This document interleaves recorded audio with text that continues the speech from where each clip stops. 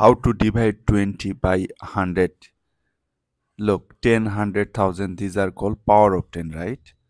To divide a whole number by power of 10, just count the number of 0 in the power of 10 and move the decimal point from right to left equal to that number of 0. A number of 0 is 2, so decimal point will move 2 digit from right to left.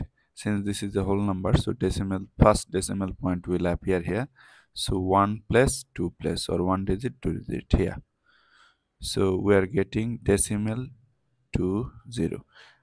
You can add here another 0 to mean that this is less than 0. So 0.20 is your answer. You can write this like this 0 is telling 0. You can cut off, right? So 0.2 is your answer.